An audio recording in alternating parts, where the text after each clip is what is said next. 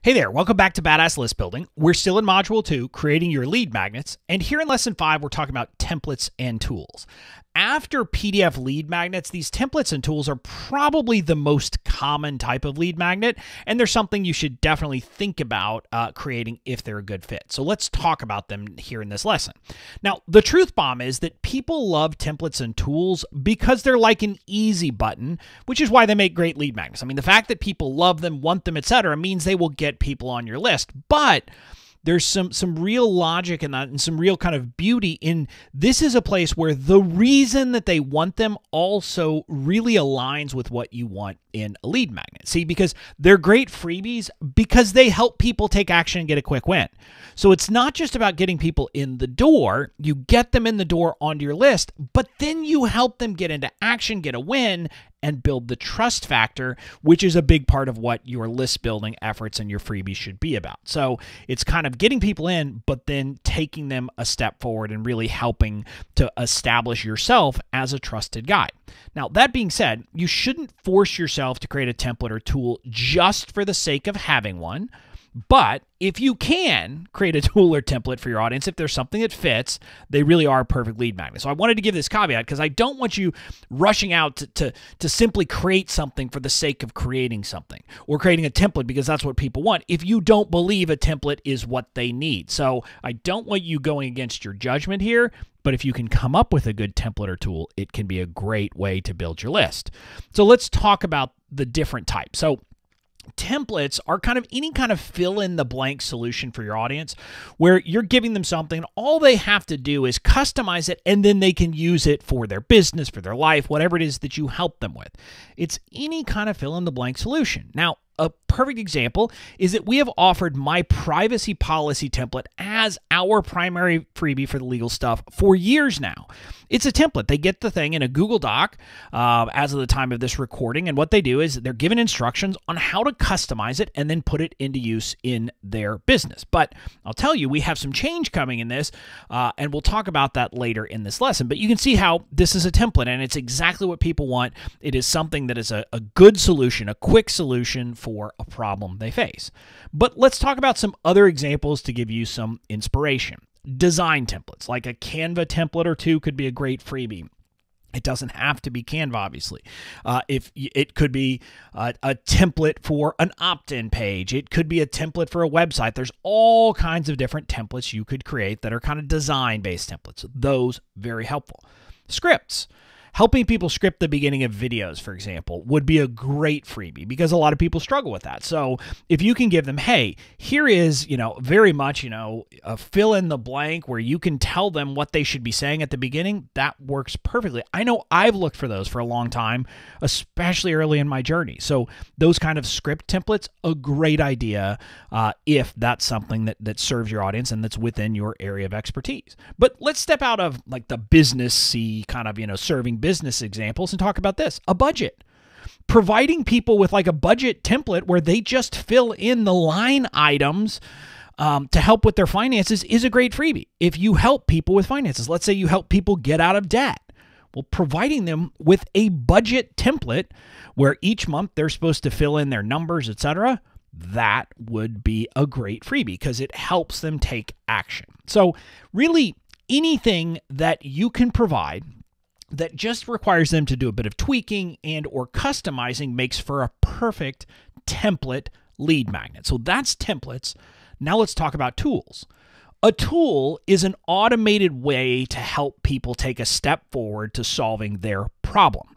And really, it's kind of a broad definition because it is. I mean, a tool is obviously something that could be a lot of different things. But one way to think about it is anything that you provide as a template could become a tool if you create the logic to do the calculation or the work for them. If you create some kind of engine that will actually do the work, do the customization for them, well, that's a tool. And so that is something that's a step beyond a template that often people will find more valuable because, again, think about it, it takes the work out of it. It makes their life even easier. So again, let's talk about some inspiration here. The example I think of for this, the most classic example, are spreadsheet calculators.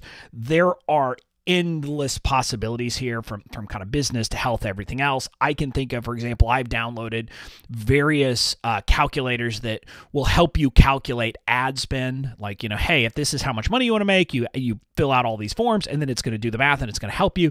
And it helps walk you through. So it's not just a simple calculator that's like, doing 5 times 5. It's showing you the information that's going to affect what's happening. So that's an example of something that can be helpful. But you could think of this for health. You could think of all kinds of examples where you could create a Google Sheet or any kind of spreadsheet type of calculator that will really simplify people's process by calculating things out for them. So that's an example.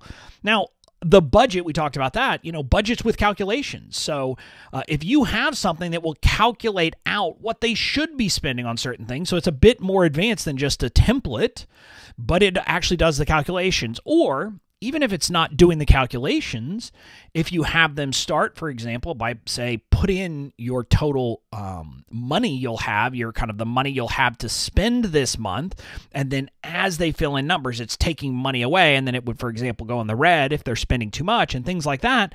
That's a simple budget where it's more than a template. It's got built-in logic that's helping them kind of do the work and see what they should be doing. That's another example of a tool. Or, in my case, we are turning our privacy policy template into a generator. People won't have to customize it themselves. They will answer some questions, they'll provide some information, and then our tool will go ahead and spit out the completed privacy policy for them. So you can see how this is better than the template because they don't have to do the work. They answer questions and it does it for them. It saves them time and just kind of makes it very simple and straightforward for them. In our case, it will also avoid, it will avoid some confusion that people might have because they're not sure, should they include something, shouldn't they include something? It just makes it easier for them. So that's examples of a tool. But I've got to give you a warning here. Don't create a crappy tool just for the sake of saying you have one, because people will judge. I mean, they will judge you, and they will judge you badly if you create a tool that is either bad or that is just ridiculous that you're asking people to opt in for it. And I'll give you an example. Like, don't make people opt in to get access to what is nothing more than a basic calculator. For example, I one time downloaded a freebie or signed up for a freebie that was supposed to be about helping me calculate the price, how I should price my products. But really, it asked me 2 questions. How much do you want to make, and how many do you think you can sell? And so it literally simply did division. It said, well, how much do you want to make? Okay. How many do you think you sell? Boom. Okay. And then it divided. That is not a good freebie because, first of all, it's like literally simple mathematics without giving me any real insight. And it's also bad because that's not how pricing works. You can't just say, I want to make this amount of money. You have to kind of, talk about these things in a more nuanced way, but we'll leave that aside. But that's an example. Like, I did that and I was like, seriously, people made me opt in for this? Don't do that. Making people opt in for that will not make them happy. It doesn't serve them, and it won't serve you. So don't create a tool or a template just for the sake of doing it. But if you can, go ahead and create one. So kind of the big takeaway from this lesson is that templates and tools make great lead magnets because they are 100% action-oriented and are designed to give people a quick win. In other words, they get people into action and they give them that quick win. They're an easy button, so they're really kind of an ideal lead magnet if you can make one work. So your kind of call to action, brainstorm potential processes that you could standardize as a freebie into either a template or a tool. And if you can come up with a list and you come up with some idea, then you'll create one. But start by just brainstorming. Is there something you could do? Could create a template, could create a tool to help people solve. That's it for this lesson. Now, in the next lesson, we're going to talk about creating a mini audio or video course as a lead magnet. I'll see you there.